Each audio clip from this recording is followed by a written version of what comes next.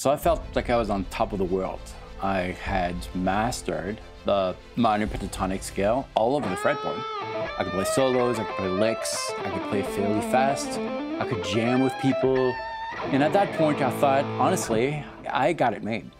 I am a good musician and I could pretty much play with anyone. Great, my learning phase of the guitar is over. Now it's just experiencing, and that's pretty awesome. I love this. Well, all that changed March 18th, 1999.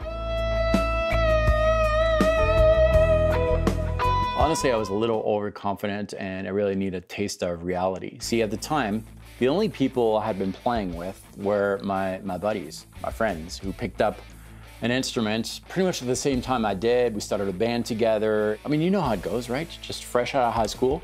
You got several bands that started at the same time, and you'll jam together, and nothing really challenging. Plus, at the time, everything was new. So if one person had just learned how to tap, then all the others would learn at the same time, and there was no real challenge. The only challenge you had is seeing your friend do something that you were not able to do and trying to replicate it. And because he's a friend, he'll show you really quick, and plus his technique wasn't very good. So nothing super challenging musically. So yeah, I was overconfident, especially on that dreadful night of March 18th, 1999. Now the ad read something like this: instrumental rock band looking for fast lead guitar player. So I knocked on my door, and the audition process would be pretty much straightforward. I didn't have to learn any songs.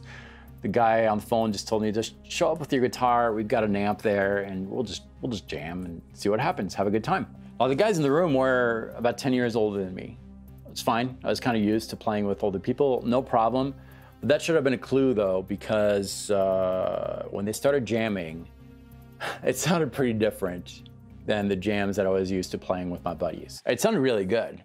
It sounded kind of rock, but not the garage band rock that I was used to playing. It sounded a lot more sophisticated. And one thing really interesting is that the bass player and the drummer were actually looking at each other and just kind of almost like they had these insider jokes, just kind of like nodding their head, and then someone would do something, and they were really tight and locked into this thing that I didn't really comprehend at the time. There was also a keyboard player, and the keyboard player didn't have any sheets in front of him, just jamming. Now, what is really interesting is that when Richard, the bass player, said, let's jam, all that they needed was a 1, 2, 3, 4 from the drummer, and they were at it.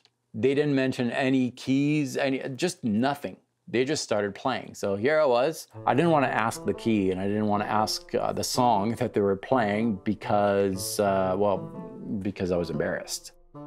So what I did is discreetly look at the bass player. I had a good idea of how to kind of translate where the fingers were on the fretboard into ideas, and what I found was that the bass player was gravitating around what looked like an A minor pentatonic. It didn't sound like pentatonic, but it sounded kind of like in the same flavor. It was actually Dorian, but I didn't know about it at the time. So, great. It's probably A minor pentatonic. I listened and I went for the opening lick. Yeah, that was my opening lick. It seemed to work. But then, as I started improvising, I was really all over the place. I noticed that the keyboard player just kind of popped out of his keyboards, his head, looked at the bass player with a smile, the drummer with a smile, and looked at me, nodding, as in I knew exactly what was going on, and I nodded back. And then the drummer played a fill, and there it was. I continued playing, and something was awfully wrong.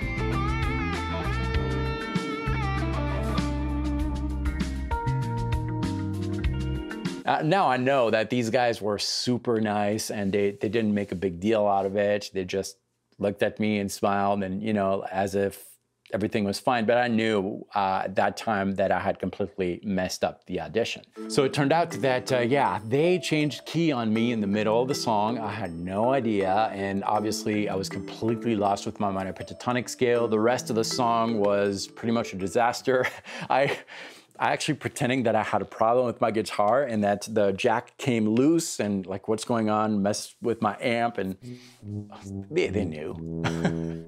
Anyways, I went back home that night, kind of discouraged, but also kind of excited because I had found something that I had no idea about.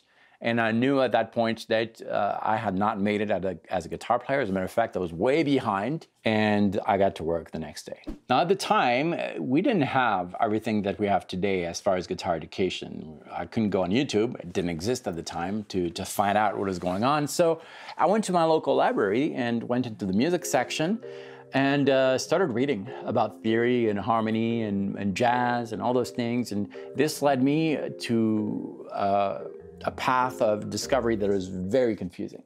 I started learning about modes and didn't make any sense at all, but kind of triggered a thought that, well, there's more than the minor pentatonic scale, that's great, but how do I get to know which scale to use over this chord? And then most importantly, how do I know without hearing it that there's gonna be a chord change and all that stuff? And it was really difficult. So I decided to enroll in the local music school. They offered jazz guitar lessons. That was different. I learned about these chords that were definitely not power chords. They sounded pretty fancy, and I didn't really have a jazz culture, and I'm gonna be honest with you, I didn't really like the tunes that we learned at the time, but I still went through that because I really liked the music that I heard during my audition with that band. And eventually, after the few fundamental basic lessons with my jazz teacher, I asked him about that experience, and he said, well, yeah, that's a modulation. That happens quite a bit.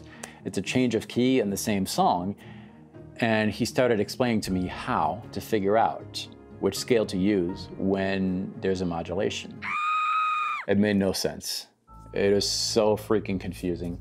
A lot of math, a lot of analyzing what was going on, a lot of homework.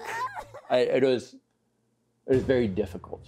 And it really didn't bring me anywhere because my experience during that audition was very organic. It was a conversation that was flowing. There was no, looking at the bass player and, all right, pause for a second. Let me grab my paper. Let me analyze these chords. No, it was just very organic. So these guys didn't do it the way that my jazz teacher was teaching me. It was very, very different. So the next day, I picked up the phone, called my jazz teacher, and canceled my lessons.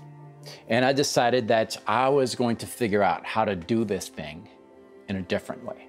So the first thing I did was to think through what happened during that night at the audition. What was involved in that change of key? Well, a lot of it was kind of visual. There were visual cues that told the musicians, not me, I was like just watching what was going on, totally messed up the thing, but they were looking at each other. And there were also auditive cues. I remember the drummer built up an intensity and he did a fill just before that key change. And I also remembered one thing, the keyboard player didn't actually play right on the beat after the drum fill. Why not? Well, I know now that it's because he had to give his ear a chance to hear what was going on and then adjust. It still sounded great because when he played, he just eased in and it just made it sound very, very much planned. But there was still that, that little moment of adjustment. He knew something was coming, but he had to listen. So that really told me that the connection, ear, fingers, is essential in that kind of music. And that's exactly what I had to develop in my playing. So this is how I started. I played a note on my keyboard and sustained it so that it would last forever. And then I just played a note on my instrument. Just let that note exist within the context of the chord and just ask myself, is this a yes note or a no note? And then I picked another chord, did the same exact thing. Yes, no. The reason for that exercise was just to acclimate to the sound of the notes I was playing over the chords. And then I transitioned to another exercise that really helped me. I started with a chord on the keyboard. I sustained that chord, tried to figure out a scale, and once I was comfortable with the scale, started playing a few melodic lines. And at some point, when my line was finished, I tried to remember the sound of the note I landed on and the placement of that note on my fretboard. Then I changed chords on the keyboard. And I recalled the sound and the pitch of the last note I played. Then I asked myself, is this a yes note or a no note? If it was a yes note, I could start playing from that note. If it was a no note, I had learned that typically 99% of the time, if you're landing on a no note, 1 fret higher is going to be a yes note. And because I knew the sound of my note, and I knew if that note was a yes or a no, I could adjust 1 fret higher or 1 fret lower, and that would be a yes note. Now you need to realize that that exercise didn't just happen like that. I worked on this for a few months just to get adjusted to fixing my lead and strengthen that connection between what I heard and what I played. Once I was comfortable doing that, once the process got faster and faster, I developed another very simple exercise that really tied things together. Again, I started with a chord that I sustained. I came up with a simple repetitive motif, something like this, for example, 3 notes. I tried to remember the sound of these notes so that I can sing them internally and remember where these notes were played on the fretboard. Then I changed the chord on my keyboard.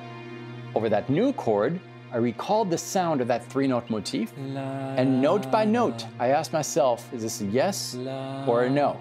And from there, I could adjust that motif to match the new chord.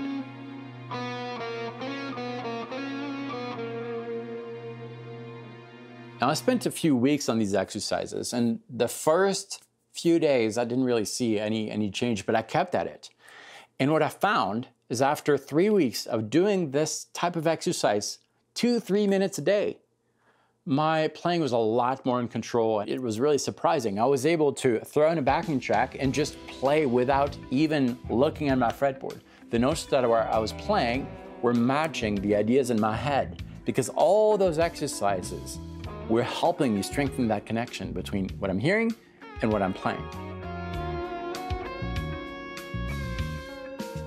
Now, this was back in the late 90s. I refined the process so that it no longer requires a few weeks to acquire this. It only takes 3 days.